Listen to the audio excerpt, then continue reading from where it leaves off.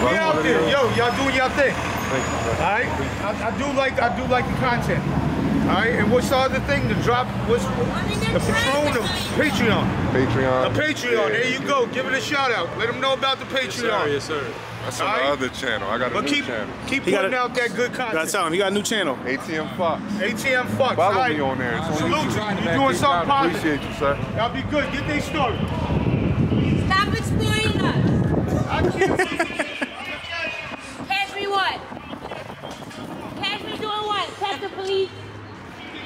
Oh. Called him Septa.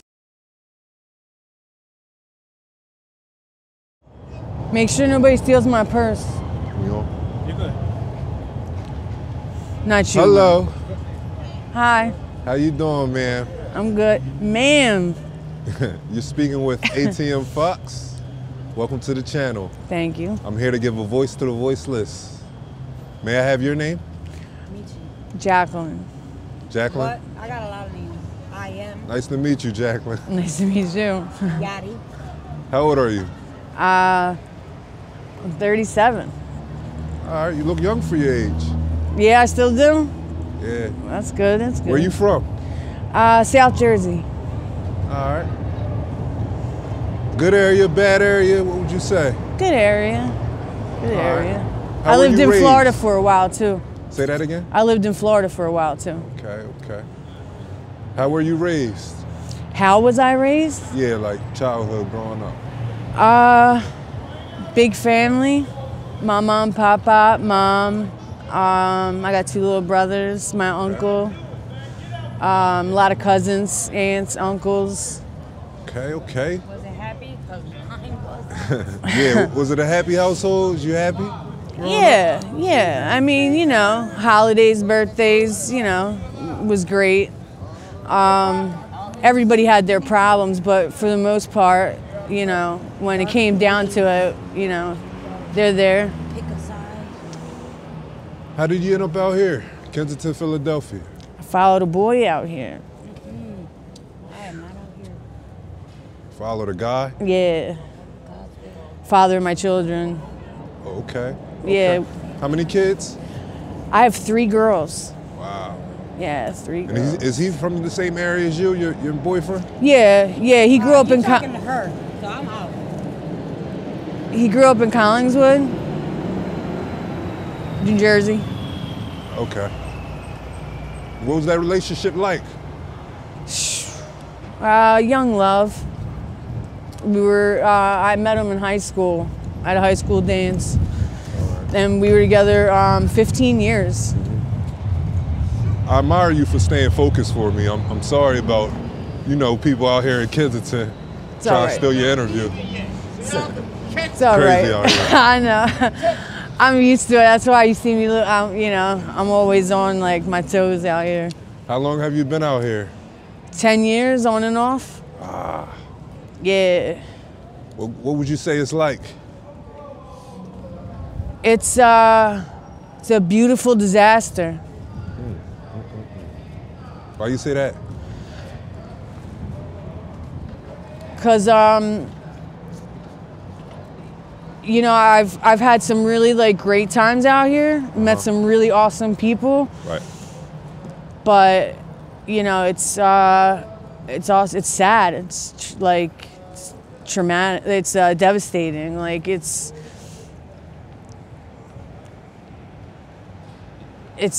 kind of like crazy when you think about it. Like it's like the land of misfits.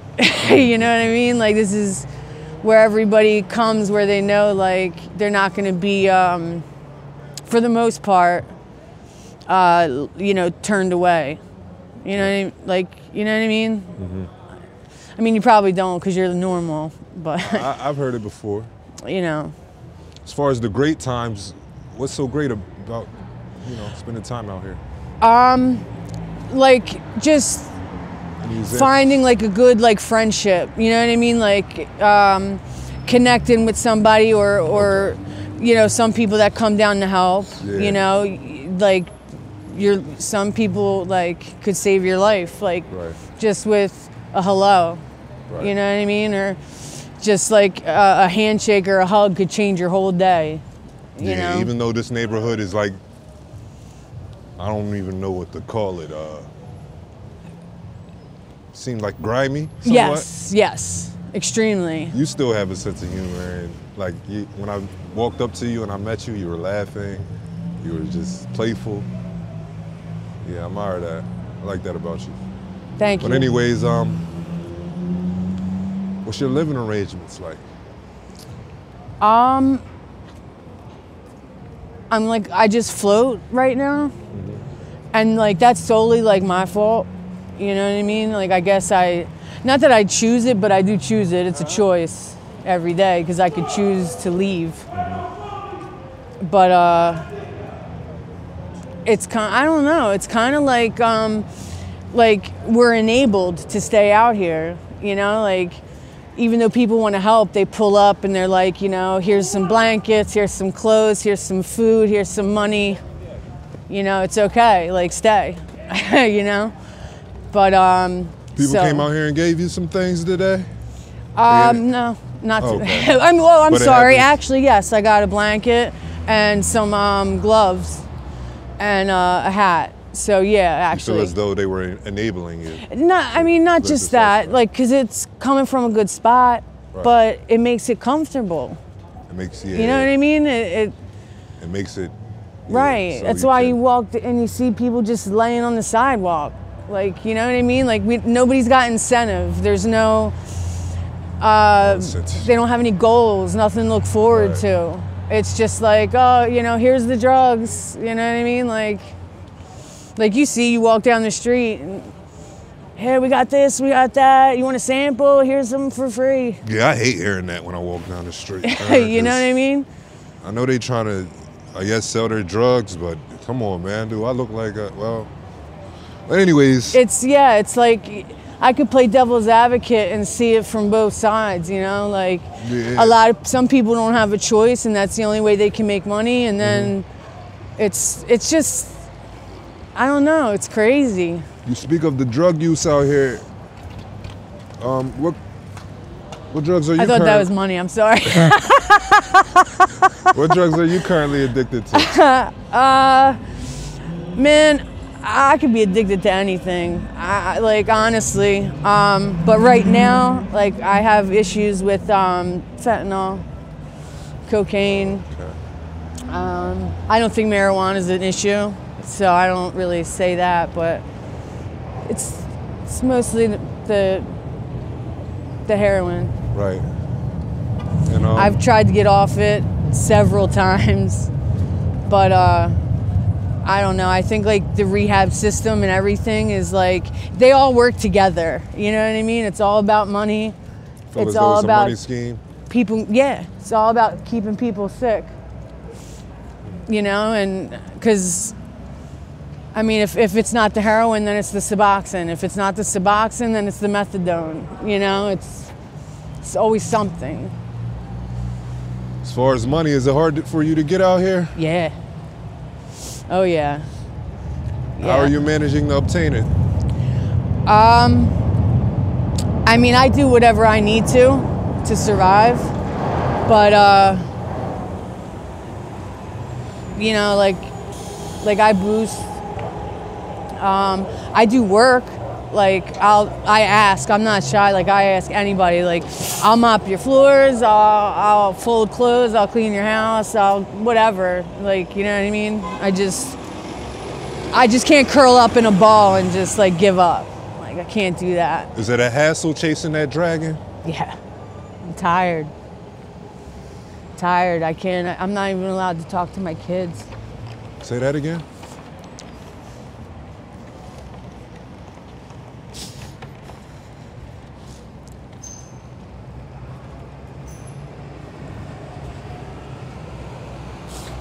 Sorry. Yeah. It'll be all right.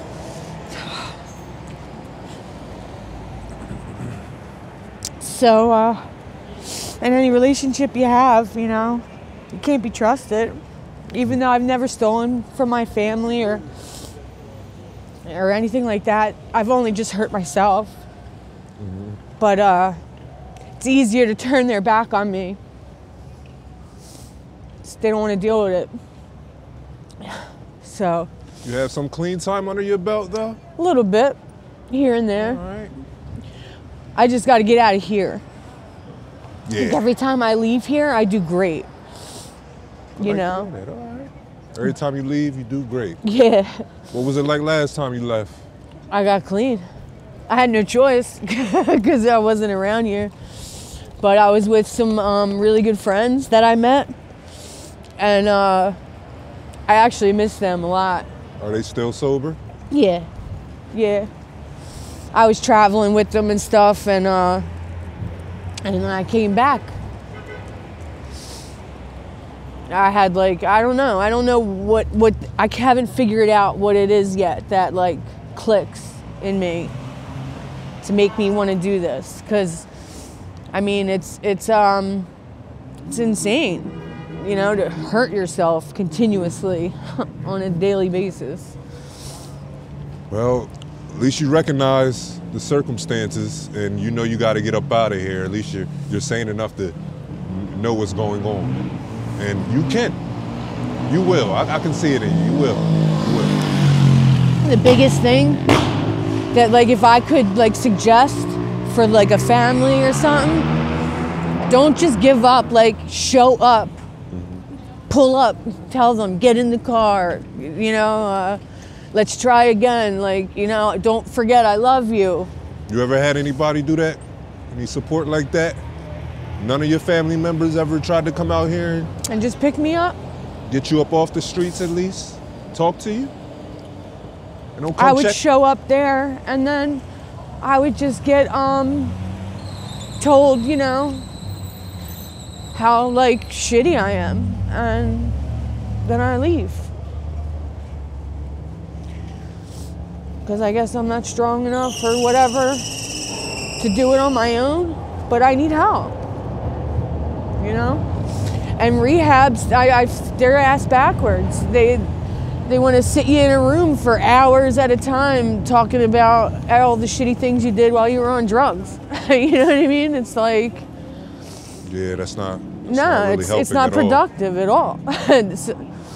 Like if I could like run something, I would like come up with like, you know, getting sober on a boat somewhere. Right. You know what I mean? Where you have no choice. What made you fall that day? What made you turn back to the drugs? You say you was clean, and you know what trickled your mind to go.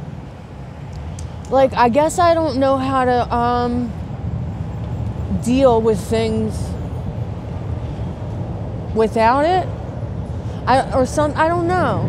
I'm not sure. It might have been something you was going through that day. Yeah. And something like emotional or something like that. And that or even if I'm you. having a great time, you know, and then it's like, I feel like, all right, let's party. You know what I mean? It's like, it's definitely mental. It's all in your head.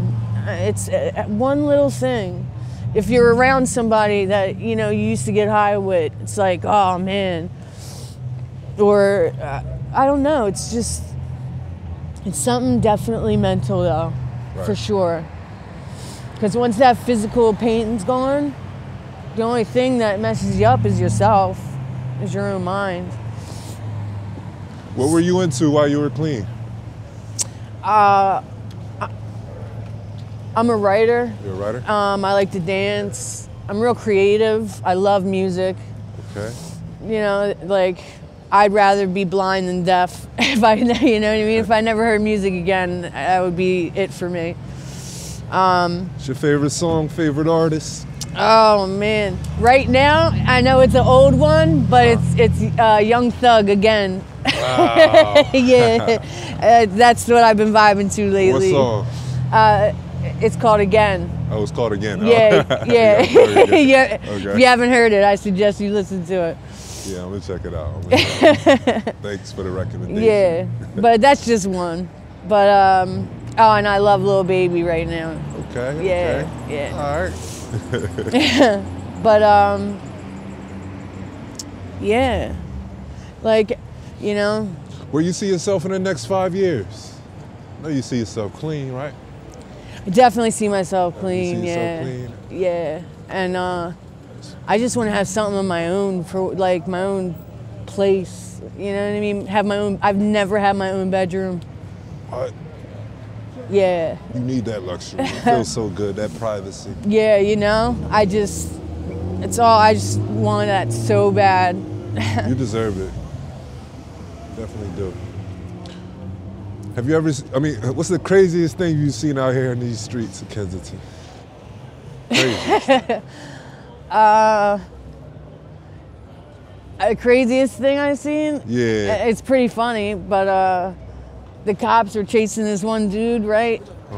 And he totally just got away from them, came around the corner, sat down with a bunch of other people, threw a blanket over top of him, and they were going crazy looking for this guy. They couldn't find him? And he's sitting right there, right in front of them. Like, everybody else was quiet. yeah, they were like, yeah, they were cheering him on.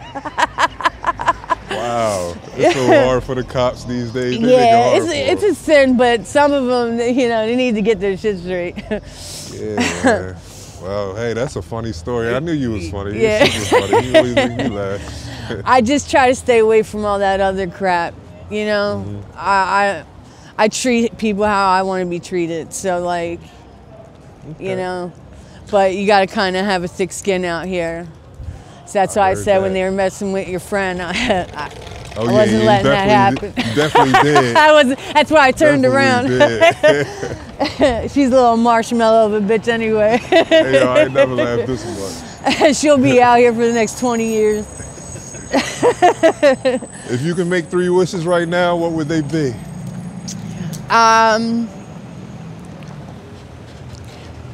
For every child to be loved. For nobody to go hungry, and to have just everybody just be nice and be kind, you know, help one another. Right. The world will be so much better. Kindness goes so far. So. You think if anybody was to see this that know you think they, you know, come out here and try to help you, or at least send support in some form? I pray they would. They remember me. Because I'm still the same person. Mm-hmm. You are. You know? You're not changed. This became normal to me. I don't like it. That's why I isolate myself. But I just miss my girls and my uncle. My Uncle Wes, he's real important to me. So. Well, Jacqueline. Sorry, I'm an emotional person. Nah, it's okay. It's okay. But I'm glad you was able to vent. Yeah, it actually feels good. I feel like it was fate. It was God. It was the reason, you know, I walked into you today. Yeah. Speaking of the Lord, are you religious at all? What did he say? I have no idea. Oh, He said something. I don't even know what he said. I'm very spiritual. okay. Extremely. Yes. But I definitely need to get back into, like, maybe going to church once in a while, or just something to help my spirit. Pretty sure you got some loved ones that miss you out there, Jackie. Yeah, I know I do. And I see the potential in you. You're gonna beat this. You're gonna get up out of Kensington, and you're gonna be clean sooner than later. Be praying for you, Jackie. That. It's ATM Fox. I make these videos for educational purposes only. You've been a wonderful interviewee for me. Thank you. Enjoy the rest of your night. Thank you. Y'all too. Be safe out here.